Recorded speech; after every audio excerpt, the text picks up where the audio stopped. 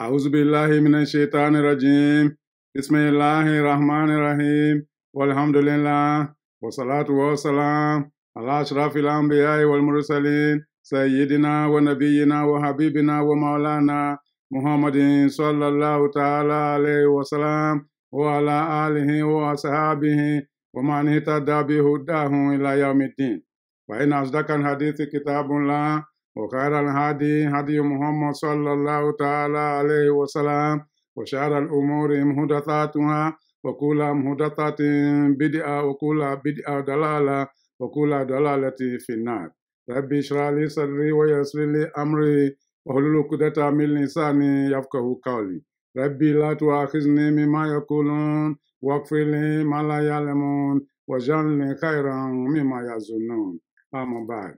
My dear brothers and sisters in Islam, Assalamu alaikum wa rahmatullahi ta'ala wa barakatuh. Welcome to the House of Dua, the platform from which you learn about Allah subhanahu wa ta'ala, about His creation, about His message, about His messenger, and of course about His chosen religion of Al-Islam. Welcome to the channel from which you learn how to succeed in the world we live today and how to return back to Allah subhanahu wa ta'ala on the day of accountability for even greater success. My dear brothers, my dear sisters, I'm sure you have received or seen, just as I have done, the provocative and disturbing news from certain parts of the world. News about the reported burning of the Qur'an by those who claim to be haters of Muslims and Islam, and those who hate the holy book of Allah known as Al-Qur'an, the last testament sent by Allah subhanahu wa ta'ala to guide the entire mankind to the straight path. There are those who claim they have justification to express themselves, and the best way for them to express themselves is to burn the Qur'an. What a perverted mind. What a person in darkness. What a backward individual or groups. What a crazy set of ideas run through the minds of such people. My dear brothers, my dear sisters, it's indeed provocative. It is disturbing. It's insulting, to say the least. But we are better than that. When they go low, we go high. That is how Allah subhanahu wa ta'ala has created us as Muslims. He declared, كنتم خير أمة أخرجت للناس تأمرون بالمعروف وتنهون عن المنكر. You are the best that Allah has created out of humanity. You who believe in Allah subhanahu wa ta'ala and follow the example of Muhammad sallallahu ta'ala alayhi wa sallam, and accept the message that Allah subhanahu wa ta'ala has continuously sent to mankind, you are the best of Allah's creation. Because we invite to doing that which is good and prevent that which is wrong and evil. My dear brothers, my dear sisters, yes, in the last few weeks, the news of the time had been the reported burning of the Holy Qur'an. I want to ask you a question. Do you think that any sincere Christian or Jew or Hindu or any other believer in a religion would condescend to the level of burning a revealed book? Do you think so? I don't think so. That reminds me, therefore, that those who are engaged in this are of perverted minds. They are backward. They are in the darkness. They need cure, actually. They are sick. That's why we need to look at it very closely. I know that when it happens like this, many of us tend to be provoked. Many of us tend to react instantaneously in different ways. But let's caution ourselves. Before we come to that, let me remind you and remind myself that there are certain countries in the world today where these things are happening, and such countries are either complicit or they tolerate, or at times they encourage the doing of this evil stuff. We will not be ashamed to mention such countries. In fact, They are countries that can be described as religiously failed nations, morally bankrupt nations. They may be rich materialistically in the world we live, but down there in their heart, there's emptiness because they have strayed away from the reason for which Allah subhanahu wa ta'ala brought them into existence. Countries like Denmark, like Sweden, like the Netherlands, like France, like the United States of America, just to mention a few. All in the name of freedom of speech. They stay aloof, indifferent, unconcerned, and in some cases, tacitly supporting these ideas, these evil activities. You know what? They think that we don't know. Indeed, we are watching. Every action has a consequence. Allah subhanahu wa ta'ala, who has revealed this book, is watching. My dear brothers, my dear sisters, we advise such nations to take appropriate action to nip this evil at the bud before it gets out of hand. Enough is enough. Today, we want to remind ourselves that things like this are not new. The Quran is replete with information about what has happened in the past. And even in recent history, we have seen stuff like this. But we should be more mature in the way we respond to them.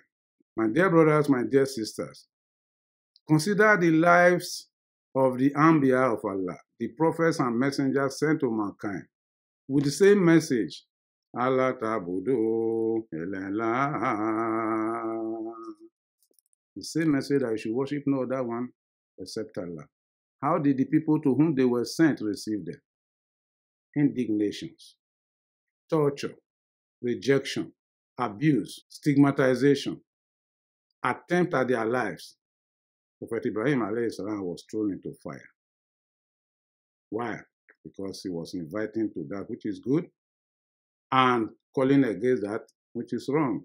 Prophet Nuh alayhi salam was called a majnun, a crazy man. Prophet Hud was called a foolish person. Prophet Saleh was called a hopeless child. They told him that they were thinking that he was going to be a leader of the people. But he had turned around to become a caller to the way of Allah. Prophet Shuaib was called a man who talks too much. These are the Anbiya of Allah, even before the coming of the Holy Prophet Muhammad, sallallahu ta'ala alayhi wa sallam. Not to talk of what happened to Prophet Musa alayhi salam and Prophet Isa alayhi salam, Jesus Christ.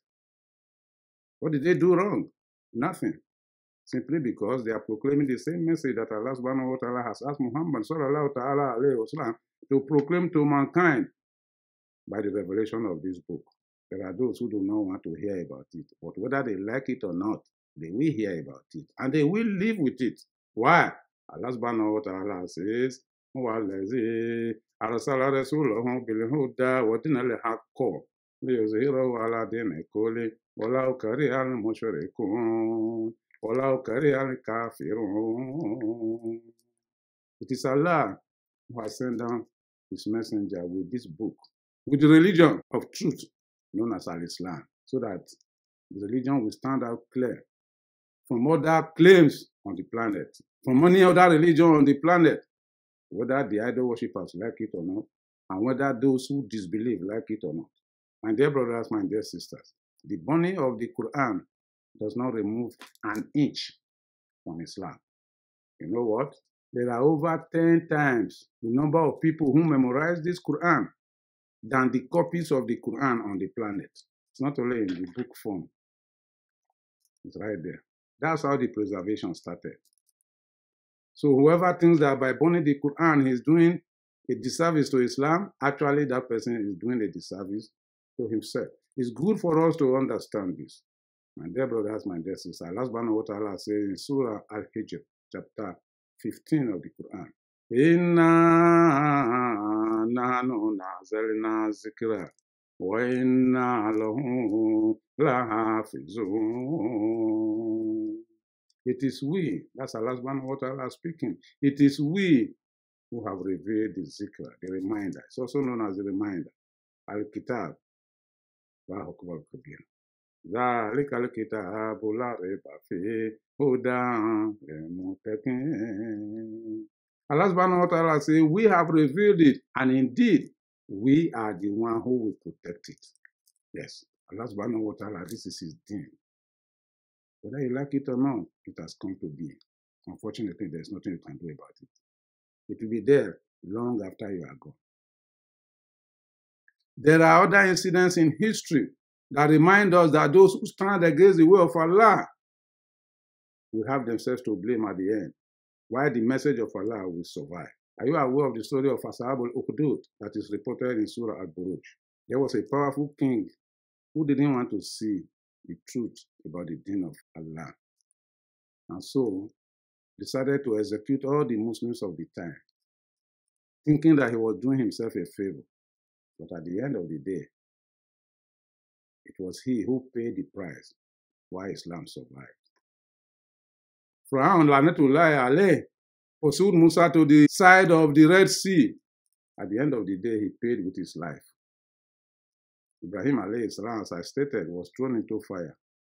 At the end of the day, he came out unscathed. Nuh alayhi salam was told he was a Majnun, but he laughed last. You can go on naming them. Even before the coming of the Holy Prophet Muhammad, sallallahu ta'ala alayhi wa sallam. Have you heard of a man known as Musaylim al-Kazzab, who tried to forge an alternative Qur'an similar to this? At the end of the day, he rendered himself a laughingstock. Have you heard of Abu Jahl, Amr ibn Hisham, who waged war after war against the messenger of Allah, Muhammad sallallahu ta'ala alayhi wa sallam, in order to extinguish the light of Allah? At the end of the day, he paid with his life. Have you heard of Abu Lahab, the uncle to the Holy Prophet Muhammad sallallahu ta'ala alayhi wa sallam, whose preoccupation in the time of the Prophet was either to kill the Prophet or to stop the message? But at the end of the day, he paid with his life. Those who stand in the way of Allah, Allah says, Estekibara fil aradi wa makara sayyi. Ola yahikulu makaru sayyi'un illa bi ahli. Surah Fatir. They move about arrogantly on the planet, doing evil, spreading falsehood, thinking that no one will do them anything, plotting day and night against Islam. But they indeed actually are plotting against themselves, because the plot will coil around them. That has always been the case. I'm saying this because there are many of us who, at the face of it, would like to be provoked into action, would like to retaliate. I'm trying to caution you against such action, because by so doing, you're actually giving oxygen to the evil activities of these people. Don't forget that the entire mankind is full of ummiyun, illiterate, inert zombies who do not reason before they come to a conclusion. So when you take action to retaliate, nobody will ask why you are doing what you are doing, but it is your action that becomes visible to such people for criticisms. And when they criticize you, they criticize Islam. We must not fall to their cheap propaganda. It's important for us to understand that this is not new. Allah subhanahu wa ta'ala has forewarned us in the Qur'an. In Surah Al-Imran, it says, La tubulawunna fi amwalikum wa anfusikum wa la tasma'unna min allazina utul kitaba min qablikum wa min allazina ashraku azza kathira wa in tasbiru wa tattaqu fa inna dhalika min azmil umur. The Prophet sallallahu ta'ala alayhi wa sallam was warned, and by implication, we were all warned by Allah subhanahu wa ta'ala that definitely, you will be tested.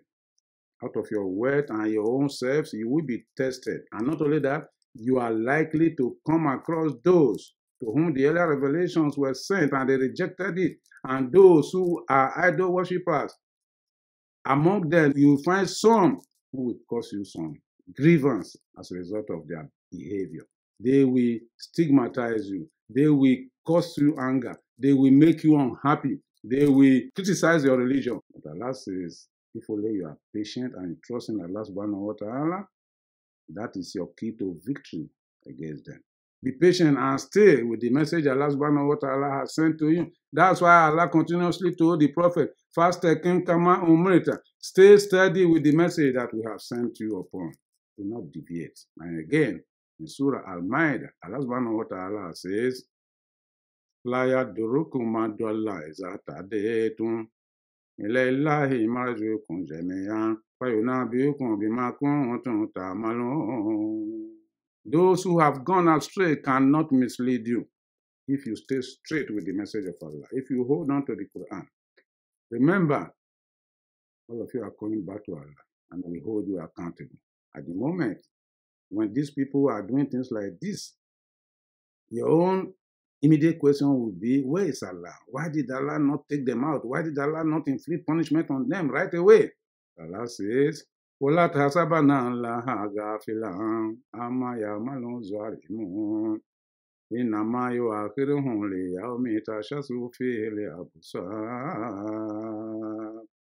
That's Surah Ibrahim. Those who are doing evil should not think that Allah subhanahu wa ta'ala is absent, is not seeing them. They should not think so. Actually, Allah is seeing them and recording them. And actually, He wants their cup to be filled with the evil that they are doing. So that on the day when their eyeballs shall bulge out of the eye pots, they will know that what they have done is wrong. My dear brothers, my dear sisters, let's not be provoked into reacting unnecessarily to those who are burning the Quran. As I've stated, the Quran is not just in pages. The Quran is in our heads.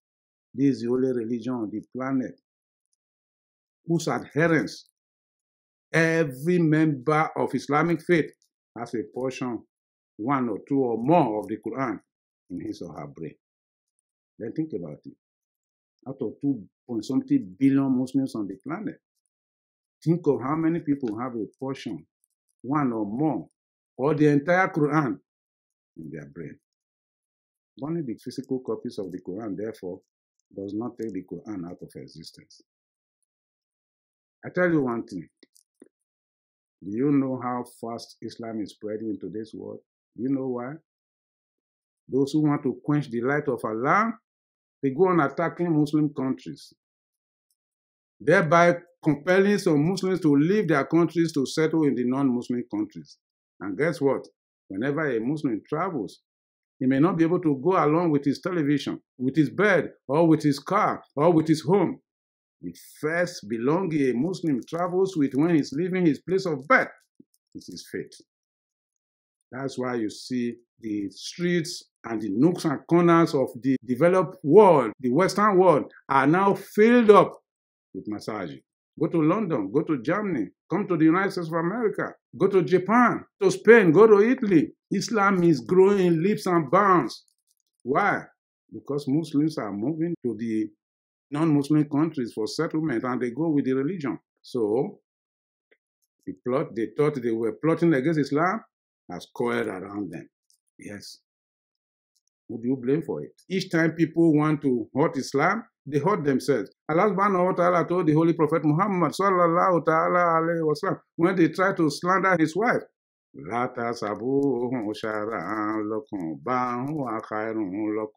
not think it's a harm they are doing to you. Actually, it is better for you. Yes. What they thought was meant to harm Islam is now turning against them. It's now an opportunity for Islam to grow across the world. And they don't like it. Who's to blame? It's a very important issue that I want all of us to pay attention to, because what these people are doing, people who just want to turn themselves into celebrities overnight, they want to catch headlines in the mainstream media, and they know that if the law catches up with them, they can easily raise money from innocent people on the street. They are the ones doing all this just to make money, just to make fame, just to make name. That's what they are trying to do, trying to extinguish the light of Allah.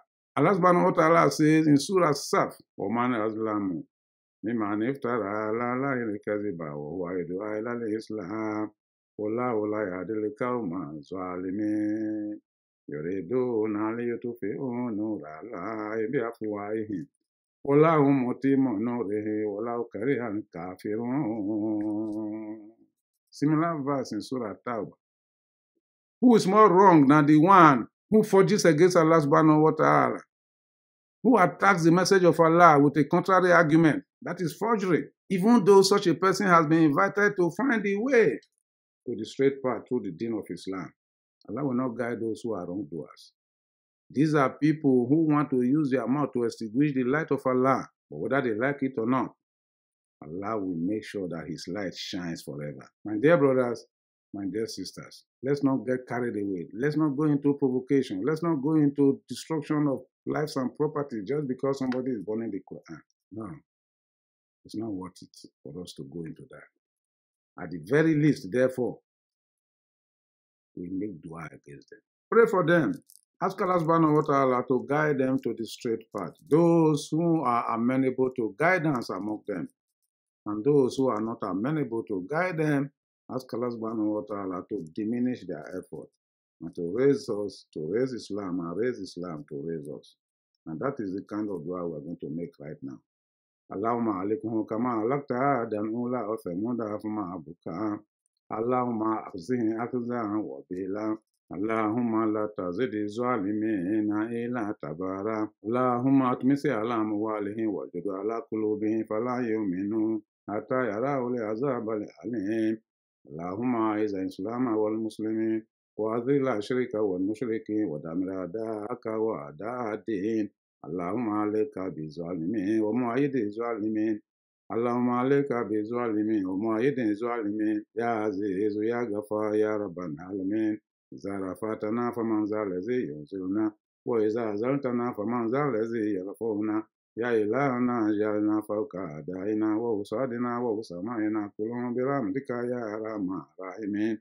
اللهم إنا نجعلك في نحورهم ونعوذ بك من شرورهم. اللهم إنا نجعلك في نحورهم ونعوذ بك من شرورهم. اللهم إنا نجعلك في نحورهم ونعوذ بك من شرورهم. اللهم اجعل كيد أعدائنا وحسادنا وسمائنا في تضليل ورسل عليه طيرا أبابيل ترميه بحجارة من سجين فجعله كاسف معقول. اللهم اجعل كلمة أعدائنا وحسادنا وسمائنا سفلا وكلمة الله هي العليا. يا عزيز يا غفار يا رب العالمين. لا حول ولا قوة إلا بالله العلي العظيم. سبحان ربك رب العزة عما يصفون والسلام على المرسلين والحمد لله رب العالمين. اللهم آمين. My dear brothers, my dear sisters, sit down in your home and call upon Allah to protect us as Muslims and protect the deen of Islam. Allah will definitely protect His religion. And Allah subhanahu wa ta'ala will protect the Muslims. And Allah has promised, Inna wali Allahu allazi nazala al-kitaba wa huwa yatawalla salihin. Surely Allah is the one who has revealed this book. And He is the protector of those who are righteous. We ask Allah subhanahu wa ta'ala to protect all of us. ربنا آتنا في الدنيا حسنة وفي الآخرة حسنة وقنا عذاب النار. سبحان الله وبحمده سبحانك اللهم وبحمدك نشهد أن لا إله إلا أنت نستغفرك ونتوب إليك.